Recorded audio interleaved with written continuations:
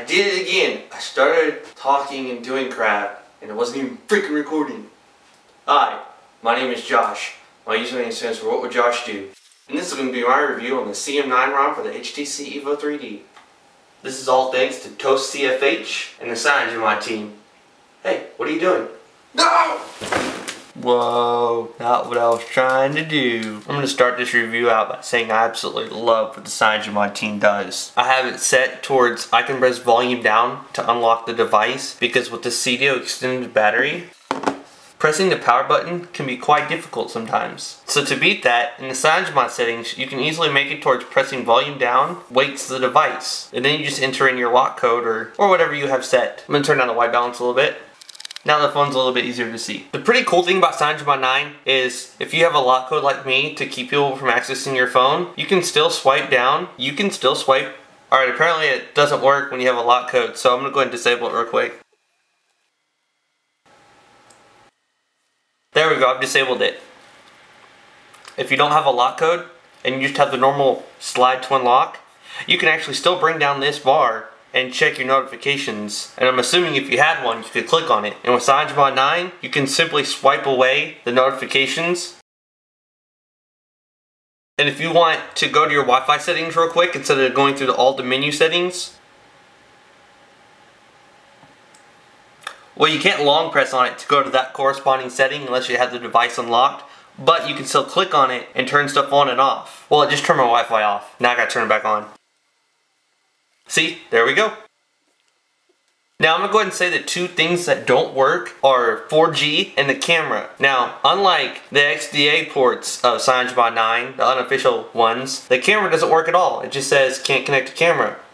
But with this ROM, you can see that it still, kind of picks stuff up a little bit, but it's really green. So that's still a work in progress. Obviously, it's pretty good progress because it's better than not being able to connect to the camera at all. Now that brings me to the face unlock.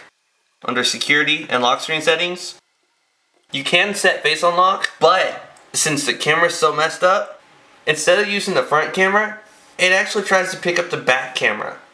So I'll put my hand right there. See, you can still make out that I'm putting a hand in front of the camera, but it's not using the front one. Again, this is because of HTC. This is HTC's fault. They have not released the drivers for the camera, and they're still waiting on the source. I'm not a developer, so I might be saying that completely wrong, and I do apologize. But you get your normal ice cream sandwich launcher of 5 screens. With CyanogenMod, you can actually customize that and make that 3, 7, or whatever you'd like. And if you want to change all these icons up here and you want to make more than 4, or if you want to change 4G to Bluetooth or whatever, you just go to System Settings, System, Widget Buttons, and here's where you check the ones you do want and you don't want. Like, you can actually set your music. Now when I bring this down, I have my music controls. And if you have too many, you have to scroll left and right. Now since 4G doesn't work, I'll go ahead and take away the 4G setting real quick. Alright, now it should be perfect. There shouldn't have to be any that need to be moved.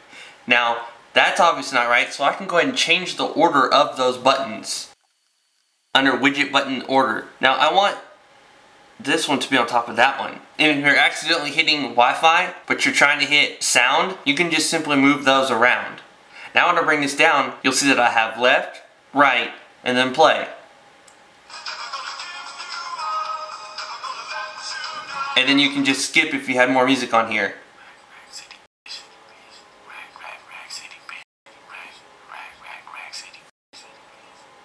You get the idea. It's pretty awesome stuff. That's another thing is 3D. 3D doesn't work. But to be completely honest with you, I have not used 3D since I got this device. I think the last time I stopped using 3D was the first week I got it. It was a headache and it didn't adapt to me. I don't like it.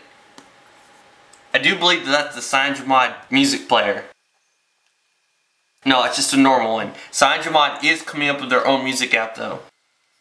I mean, this is ice cream sandwich, so you have your normal widgets over here instead of holding down and choosing your widgets. And of course you get live wallpapers, and the one that it's on right now is the stock one, I believe. You do get access to Google Chrome, but But Flash does not work with Google Chrome, as you can see right there. But with the normal ice cream sandwich browser, you do get access to Flash Player. I'm going to go ahead and show you the CM9 dialer right there. It uses a T9 interface. If you start typing in the letters of someone's name, it'll automatically pop that contact up there. Obviously, I don't want to show you all my contacts for the people's privacy, but you could just quickly type in, what there? Really? Wow. Okay, I did find a quick example. If I press W for 9, it shows Walmart money card. If you have more than one contact, you can press this one and it brings down all of them. Great, now I have to blur all those out. This is my current setup. I'm able to control anything from my Transformer Prime thanks to the DSLR controller. This cable is leading up to the camera, and I got my little music bullet here. Alright, let's finish this video. I can preview the notifications now because I have some. All I gotta do is swipe it away, and it's gone. Another benefit to Ice Cream Sandwich is when you hold down the home button, it brings up all your recent apps, and you just slide them out of the way to close them. Now I have no running apps, so there's no need for a task manager or anything to kill them off. Another thing that I really like about this ROM is the battery life. I have an extended battery by CDO at 4000 mAh, but you could still have great battery life with a stock battery with this ROM. Go to battery, and right now I've been using it for 6 hours and I'm at 84%. I'll put up a little thing now that shows you the battery life I got after installing it with a full battery and then waiting for it to die for the very first time. It is amazing. That's going to be pretty much it for this video. This is what Josh doing. I'm out. Mr. Guitar Man here. I can't do nothing like him. That's the end of the video. So if you want to go, see ya.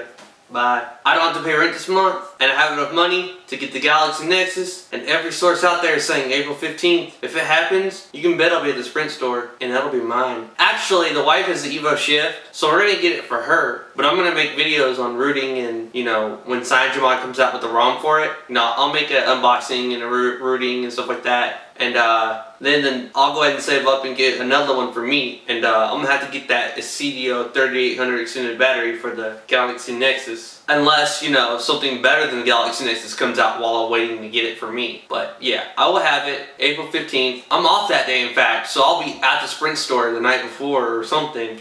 I'll do whatever it takes to get that phone day one. I'll still have this phone whenever I get one for me to make videos on. I learned my lesson. No matter how bad I need it, I won't sell phones, because man, that comes to bite me in the butt. I don't have the Epic 4G anymore because I gave it to my stepdad. I sold my Transform and I had to go get another one, and that's about it. So whenever I get the Galaxy Nexus April 15th for the wife, I'm going to use her Evo Shift, and I'm going to install OneLove's UKE ROM and a bunch of other ROMs on the Evo Shift. And I'll probably put my service on that and use that as a keyboard. So that's it. This is what Josh doing. I'm finally out.